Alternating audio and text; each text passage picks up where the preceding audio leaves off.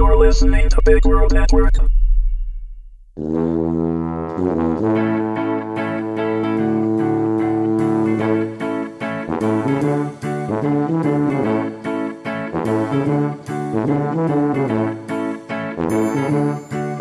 Average, Season 1, Episode 7. Written by Jonathan Thompson, read by Heather Thompson. "What is wrong with you?" I yelled as soon as I saw Dad waiting for me in the dirt lot. This was the designated place for students to park, so it was barely maintained, but then again, the same could be said of the cars.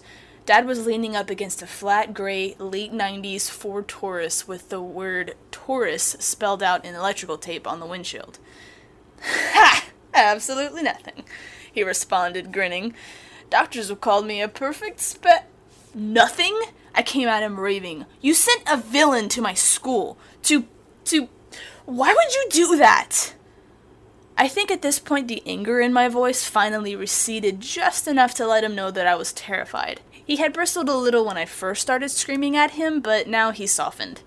I mean, don't get me wrong, he didn't turn into a puddle of emotional mush or anything. Ultrarian didn't emote.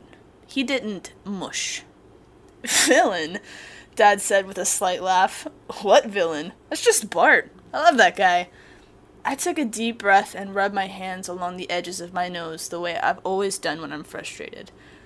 "So what was he supposed to do? Inspire me to discover my power?" I asked weakly. "What do you mean supposed to? Suppose nothing. He did." "I didn't do anything, though." "Didn't do anything," Dad parroted back, shaking his head. He must have heard something with his super ears that my lame ears missed, because he turned to face the empty gravel trail that linked the lot in the school buildings. "Hey, Bart, come here!" My faux peeked his head out from behind a tree, and after checking to make sure no one else was around, meekly made his way toward us. "Look, I want to show you something. Just listen, okay?" Dad asked me quietly. "Yeah," I said. "Okay." "George!" Bart started in a hoarse whisper. "At least let me change first. We shouldn't all be seen like—" "Right. Secrecy. Good thinking," Dad said. I wondered for a second if my own personal deus ex machina would suddenly have a way to make us all invisible. Maybe he would be able to construct some sort of cloak bubble or shift us out of a perceptible wavelength of both light and sound. Every solution I came up with would be really, really cool. But Dad had another approach in mind, and he was done by the time I realized what was happening. I came out of my thought stupor to see that we were surrounded by a triangle of 3 tall, deteriorating cars. Grooves scarred the dirt where the tires had unwillingly been dragged into place. "That'll work," Dad said proudly. I huffed and shook my head. "What?" he said defensively. "You used to love car Fords." "George!" Bart said, mustering up what I imagined was the closest thing to anger he was capable of. "You weren't supposed to tell him about my machine." "Well, that's what's so awesome. I didn't." Dad turned to me. "How did you know about Bart's power control-y thing?"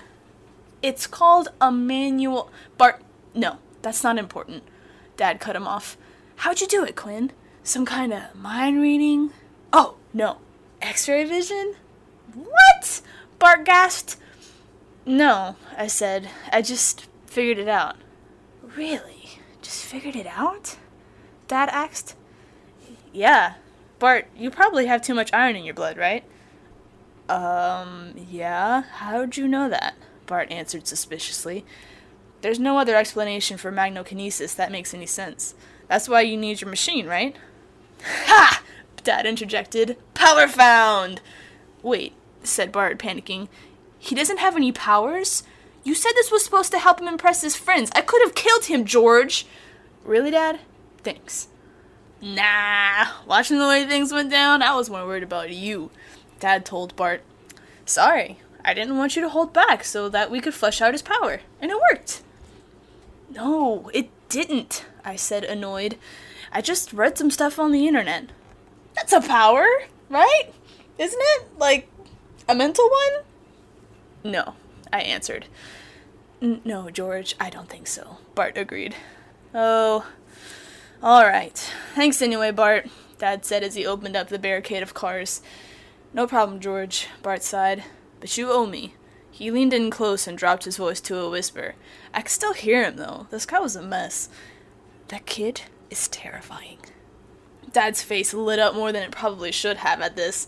I don't think that's the kind of statement that should inspire parental pride, but parents also shouldn't be sicking superheroes on their children, so whatever. Bart started to walk away, but I stopped him. Hey, Bart, you know you can get a pretty simple treatment for that, right? But won't I lose my power? Well, yeah, probably, but you also won't die of liver failure. How'd you know that? Dad asked. You sure there's not some kind of brain power at work here? Yeah, Dad, I'm sure, I said, exhausted. We watched Bart leave in silence. After he was gone, still looking into the distance, Dad finally spoke up. So I guess this one was pretty bad? Yeah, this was pretty bad. Worse than the time I dropped you? You mean last night? I turned to face him. You could have at least waited a few days before trying to kill me in front of the entire school. And then I saw something in my father's face that I seldom saw. Enlightenment. Wait a minute. You think that was embarrassing, don't you? Well, yeah. Quinn, you tackled a masked superpower attacker. You were a madman. Yeah, but there's no but. That was crazy awesome. People are gonna be freaking out over you. I won't be surprised if they make a statue in your honor. I laughed uncomfortably at the flattery, starting to feel a little proud of myself. I doubt that, Dad. Why? I had my first statue when I was about your age. And with that, the smallest bolt of pride was gone. I gotta get back to class, Dad. Boo! Dad said to my back. Hey, Quinn.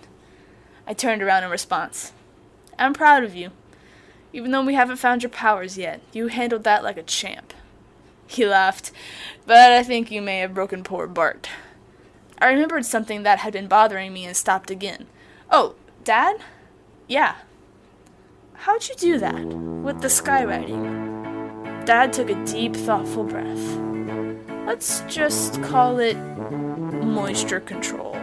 Ah, why are all your powers so gross?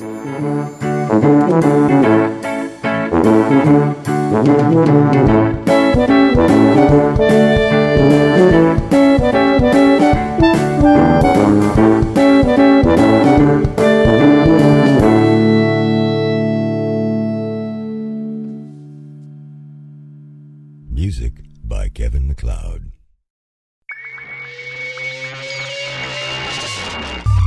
You're listening to Big World Network.